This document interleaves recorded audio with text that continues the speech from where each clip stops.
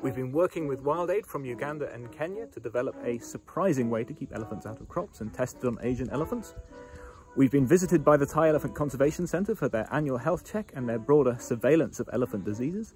And that is all in January. So, ladies and gentlemen, we'll tell you all about it. Welcome to our January newsletter. In common with the rest of the world, COVID has really hit us badly. We have managed to keep all of our projects going. Our 20 elephants are still on site. Our rangers are still in Cambodia and we're still protecting our 18,000 hectares there, and we still have our wild elephant projects and research going. We've been running elephant professional lectures every Wednesday, where an elephant expert from around the world comes and zooms a lecture for us, and we broadcast it live on Facebook. One of our lecturers was Dr. Lydia Tiller, who is an ex-research assistant for Think Elephants International, who spent a lot of time here. And during her lecture about elephants in Kenya and how she keeps them out of crops, she mentioned the smelly elephant repellent.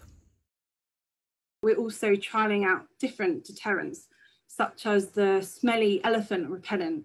So this idea was developed in Uganda by Wild Aid and the Ugandan Conservation Foundation. So when it's ready, you then hang it in bottles around your farm, and then you puncture some holes in the bottles so that lets out the smell. So in Uganda, they've been trialling it with about 30 farmers, and it appears to be very successful so far. This research or this method has been using in African countries, like many countries, like in Kenya and Tanzania. So one of the problems that well known for a lot of people, if you know the elephants, it's human-elephant conflict, right? When elephants come to use the area, humans still use the same area. Hopefully it will be one of alternative ways how to stop elephant to come to that area. We will try to put that smelly repellent spray on the elephant food, and we'll see if they want to take it or not.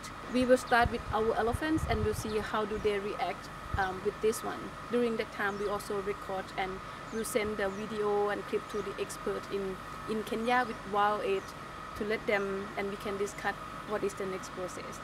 I found out afterwards that in all the development and all the research, despite the fact it looks and smells like a soup, no one's actually thought to taste it. Just a dip.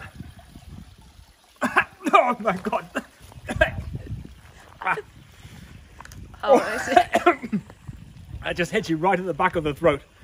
Well, I don't think the Ellies are going to be drinking this. What is the taste look like? Chili. And then very, very bitter at the back of the throat. And those are the two that hit me, and I can't taste anything else and won't taste anything else for a day or two.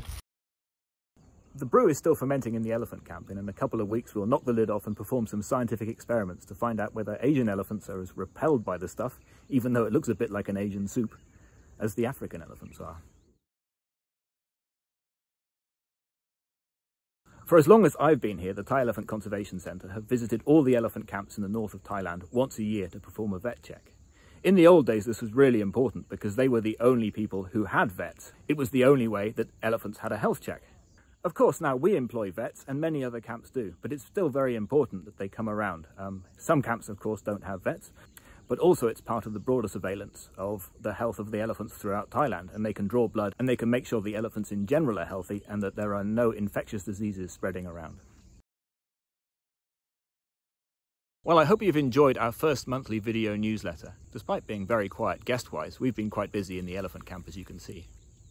I hope the video newsletter has given you greater insight into what we do, why we do and how we do it, and what goes on behind the scenes.